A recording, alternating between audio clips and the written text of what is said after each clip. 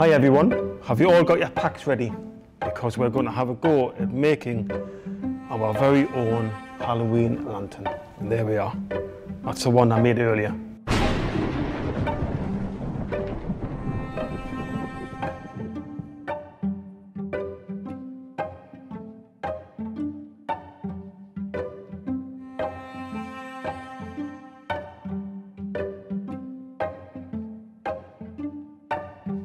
So you should have 3 skulls,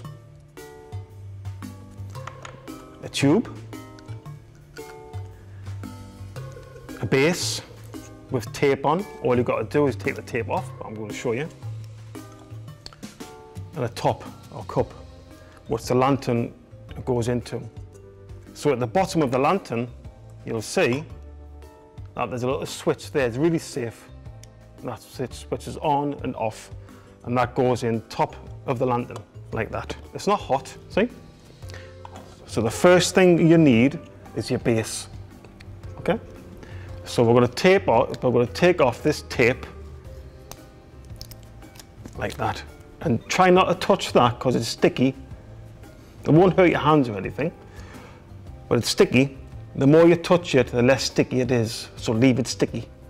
Then the next thing we're going to do is get hold of the tube, and put the tube on, there, and squeeze it together and try and get that straight, like that. If it's a little bit wonky, that's fine, because it's a Halloween lantern. Wonky's fine, so don't worry about that. If you can't get it straight, that might be better, who knows.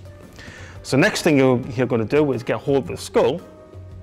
See, they've got 2 holes in, hole in the bottom and a hole in the top, so I can see through that. So what you're going to do now is just push the skull onto the lantern. Make sure you hold it really tight, then push it on, push it down, see, and that pushes onto there really tight.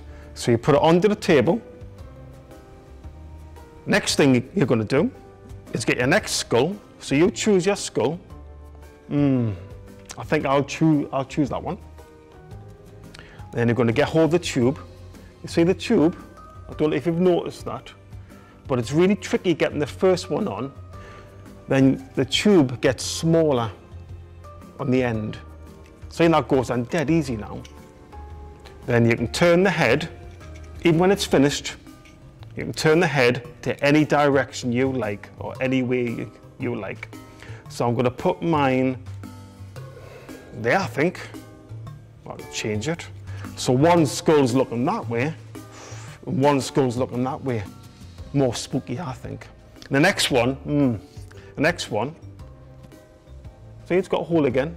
All your skulls have got holes in, I'm sure you've noticed that. And the next one I'm going to put on, and I'm going to hide all that white. I'm going to go down there, you see.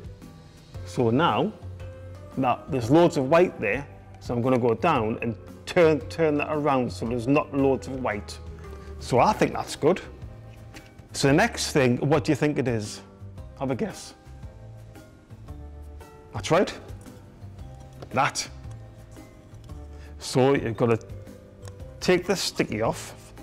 If you cannot manage it, don't squeeze the top there. If you get someone older to try and get that tape off for you. See? It's dead easy.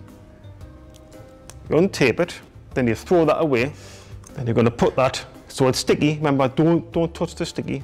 Then you're going to put that in there. It'll take a little bit of a twist, but don't squeeze the top. That's really important, because you might break it. And you're going to go in and just work that into there, into the skull part. If you're having a little bit of trouble, get someone who's a bit older who might be able to give you a hand. So if you do crack it, that's okay, it's fine. So we're going to add paint next. So the first thing we're going to do is the skulls. So if you pick up your brush, I'll put my paint on little plastic things like that. These are plastic little lids, little parcels of food. That's all I've done, but you can use a plate that's been covered in cling film, and also I've covered the table with a little bit of plastic, with a little bit of plastic sheeting, so I don't get paint on the table. But again, you can use cling film or an old cloth, and make sure you put an old piece of cloth or wear old clothes so you can paint it, so you get paint on your clothes, because this is acrylic, so you can't put it in your mouth or anything like that because it'll taste horrible. So you put an old towel or some old clothes on, and then you won't be afraid of getting paint anyway. You're going to get some bits on your hands, but it's okay, that should wash off. But so we get started. So the skulls first, wasn't it? So we'll paint the skulls first. So all you're going to do is have a little bit of water in a plastic tub or an old glass jar, whatever's in the kitchen. A little bit of water in your little pot. So it's the silver. Then just holding that, it's really strong, you see. Holding that, just go over the skulls. Don't put on really thick, because you know the best way to paint anything, if you're doing a picture or anything, the best way to do it is to add the paint on in thin layers. Right? So the next time you do a picture, you do it exactly the same way as I'm showing you how to do this. You put your paint on thin layers, and it always looks better. So don't put on thick. So you've got to let those black marks show through, you see? That's why you put on thin, and it always looks better. And it makes the skulls look shiny. It looks a bit more Halloweeny. So paint the plastic tube as well. It's okay. This paint is meant to go on plastic. It's meant to go on paper or card or canvas or anything like that. So it's great for this. You see, I'm just doing it really fast. And sometimes I'm not even looking as I'm doing it. All I've got to do is look at the paint, because I'll hit somewhere else. You see, I'm not even looking at this. I'm doing it really fast. Right? Faster the better. But I'm holding it still though. So I think that might be it. So we've got to let that dry. Okay, everyone? So if we let that dry, make sure it's all covered. Okay, right, so we'll let that dry then. So it's really strong. Right, don't forget to wash your brush out. So a little bit of water on your brush, and you get the black. I know I've got my paints on there, but it's exactly the same amount as you've got. A little bit of water in there, but not too much because it'd be too runny. And then pick up your skulls, or your lantern, then we're going to go on the inside and just do that. A tiny bit of water on the black, and just go around and around. So I'm just going around there, around and around and around.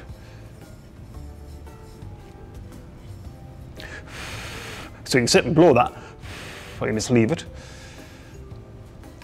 Go right up to the top. I'm getting right in, right up to the top. Make sure it's right in there. So we'll put that down, and I think we'll actually, I think like I've done on there, I think I'll put some black in the skulls. And I'm going to put a little bit of black, but don't make them all black. It doesn't look that good. So take the paint off your brush. So I'm just putting the paint on this piece of plastic, or on the cling film over the plate. Just take all the paint off and just leave a little bit of paint on. And just a little bit of taps. See, I'm just going over really fast, going over the teeth, so you can see the teeth more. Like that. So now that these are dry, so if you just lightly touch them, you'll be able to see that they're not sticky, they're quite dry and cool. And the bottom's still a bit wet, but that's okay because you're not touching that. So we're going to do some red now. So some water in the red paint, but not lots of water. Just a little bit of water. So when I put the water in, it doesn't run. See that? So it's not that runny. Because water will make the paint really see-through. So I'm going to get it on. Just hold this so the base is on the table, and then just get that, and then just put the lightest of marks on. I'm holding that still as well, but I'm not pressing hard. I'm just going to do that really light and just bring that down. Now, if you have trouble doing this, that's okay. I'm going to show you a different way as well. So now that red, all of that's dripping on the skull, you see, and it's coming down. Oh, look at that. So it's all dripping down. And some of it might even go wherever you want, but some of it might go into the eye there. A little bit of red into there, it'll come down there. That's really spooky, that. If you have trouble doing that, don't worry, there's a different way. So now if I make this, if I get the paint, but try that first. See how it goes on. Have a go. But now if you can't do it, that's fine. We're going to make this red really watery. Put loads of water in now, so now it will run when it's ready. And I think you know what I'm going to do. So I'll just put loads of water in the red paint. So that's starting to run now, you see that? That's starting to run. So, just tap that on the end there. Get some more of it, and then just keep tapping. And keep tapping. And try not to rush it. Keep tapping, and it'll start to run down. There it goes. Add the paint again. So you can get droplets of red on there. So I'm going to leave it on the table because it's standing up on its own now. Then just drop that paint on to where the droplets have gone. And that gives you like a dashed line like that one there. Okay? But if you want to paint it on, of course you can, it's yours. So I'll give you splashes of red on there, like that. So now as well, I could get the red, put some red on the bottom there, on the back. Just take your time, take that down the back, wherever you like. There we are. Now, on mine, that I did earlier, I put a little bit of red on the bottom there. I think I'll do that again. It's really easy.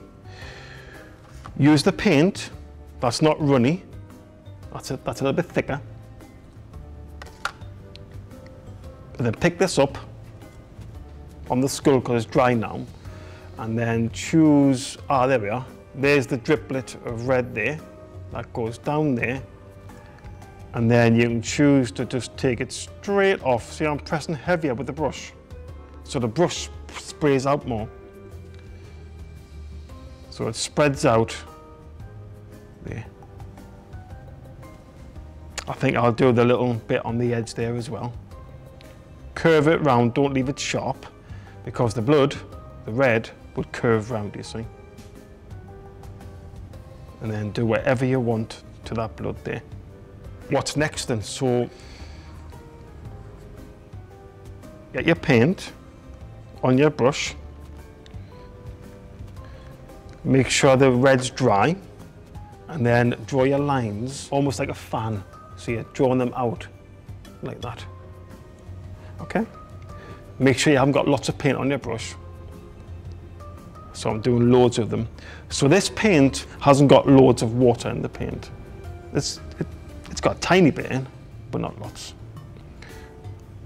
See that? So it looks like it fans out. There we are. And the next one you're going to do is the little bits in between that make it look like a web. Do that. Sweeps over like that. See that? Sweeps over like that. If your red's still wet and you've done this, don't worry about it, because the red might catch the web as well. So it's not a mistake, it's just different. And do the next one. So you can work it up, almost like little ladders going up, but at the end of the day, it'll look like a spider's web. And of course, I think if we have a spider's web, I think we need a spider as well. So a spider is going to hang down from its web. Nice line straight down there. So how big's your spider? Big fat body and a little head. And the legs just going straight off. So there's 1, 2, 3, 4 on one side, of course. There's a spider on there, like I've got on there. So there's 2 different types of spider. The legs going down, the legs going up and out. It's totally up to you. So what have I forgot? What's next? What have I forgotten? Can you remember? Oh, the vine. Let's put the vine on. So what you've got to do is dry off your brush. Make sure it's really dry. It can be a little bit damp, it's fine. Then we're going to use the red or the silver. So first of all, pick up your vine and just make sure it's tilted on both sides. That's one done. Then we'll do the other, just bending it over. That's it. So the vine goes straight and then it's got a little bend on the very ends. So we're going to pick up the brush. I don't know if you've noticed, but there's no glue. So we're going to get some paint. When this dries, it dries hard and it locks the vine in place. So it's a little bit tricky, this. The only tricky part of this is putting the first skull on and these 2, that's all. The rest of it's fun. It's all fun, just these are a little bit tricky. So if you don't want to put them on, that's absolutely fine. Or you can get a bit of tape or anything to help you. I'm going to use a little bit of paint. A little bit of paint on there. Put your brush down, then get one of the vines, then just put it in the paint. Use the plastic end of your brush, squeeze it into the paint, and a little bit more paint on top. And that'll lock it in. So when that's dry, you can let that dry if you want, or you can leave it hanging. That looks okay hanging actually. But I think we'll tie it down because I have it on this one. So now I'm going to use, because there's no red there, I'm going to use the silver. So I'll wash out the brush. Get all the water off so it's just slightly damp. Get the silver on your brush. And the silver, by now, it's starting to dry out a bit, so it's a little bit more sticky. Where should I put this? I think I'll put that, yeah, I'll put it there. Put it there. So we'll put that into there, then hold it with your thumb, or get someone else to help you and hold it. Get the plastic end and just gently squeeze that into there. Use more paint. It might pop out again, or it might not. So that's that vine there. So the next bit, I think I'll put on that side underneath his chin there. So I'm going to put loads of silver underneath there. Pick this up. A bit tricky to pick up. Where's the bend? There it is. Put that into there. Press that in, that's better. I didn't press it in hard enough. A little bit more silver on top of that. Or red, whatever you want. You can leave it hanging, or you can make it stick again underneath there. I think I'll make mine stick again because I have on there. Same again, silver or black. I'll try some silver. Stick it on. See, sticks. Press it on with a plastic end again. You just do the same thing over and over again, but you must, as all of them, paint on top again.